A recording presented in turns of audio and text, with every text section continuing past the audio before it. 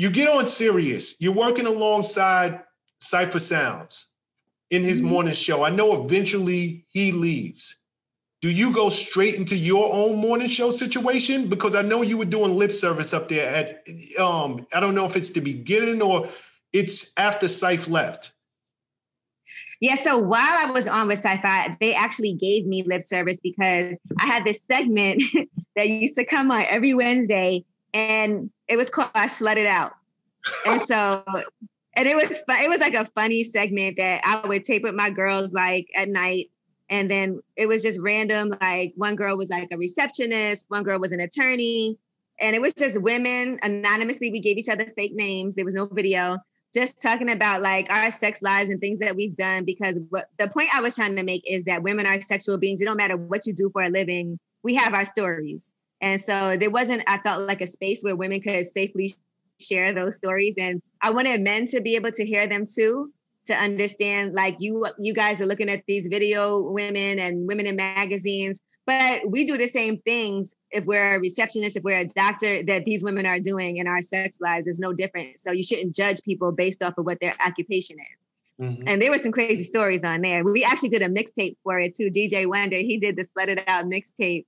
It was a good mixtape. And we did a Valentine's Day mixtape too that was really good. And I had a lot of celebrities that had contributed like their favorite love song for it. And I remember Nicki Minaj did it. It was a bunch of people that just gave like what their favorite song was, and we just put it into the mixtape. But the whole point was just to show that. And that segment did so well once a week that they actually gave me my own nighttime show. And that's how Lip Service started. Oh, because that segment was so good and people enjoyed it so much and it was really funny. And they were like, look, we want to give you like a nighttime show doing this. And you got to think, when I was on Shade 45, I was the only woman at the time on the station. And so they used to think that because it was a lot of truck drivers had Sirius at the time. It was in the earlier stages and it was a all hip hop station. So to them, the demo was men, and they didn't know if men would want to listen to a show that a woman was running. And that's what their fear was. Can a woman hold it down? And will men change the station? But I think it was the opposite. I think they enjoyed hearing things from a woman's point of view and hearing women talk.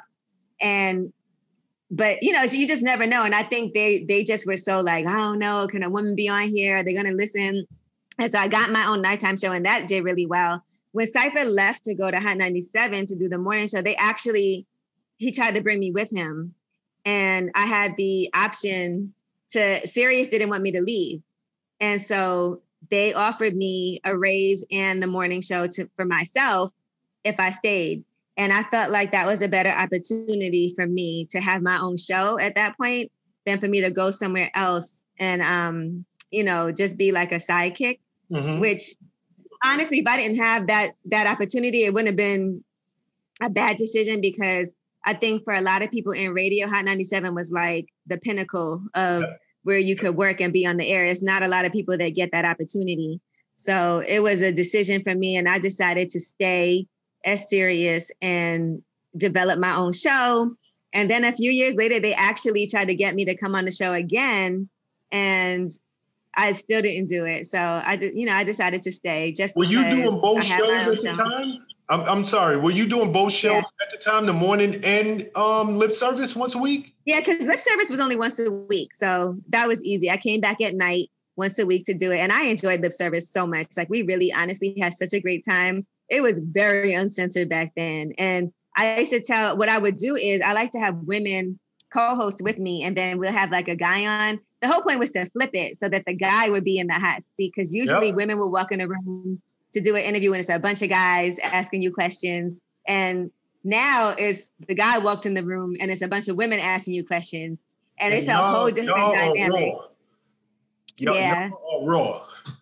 Like, we had some of the biggest, like, hardcore dudes on the show. And I just remember they would just be a completely different person when they would be on there. I remember Max B was on.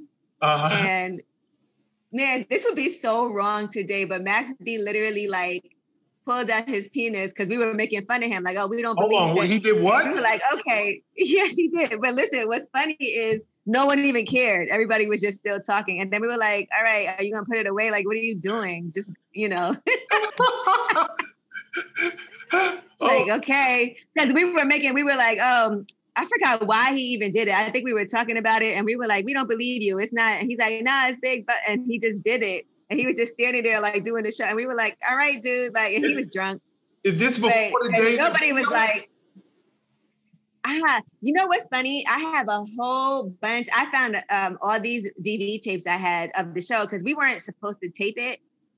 And I'll get to that in a second of what happened. But I actually digitized a whole bunch of them and I have another box. So I have to see if it's in with those tapes.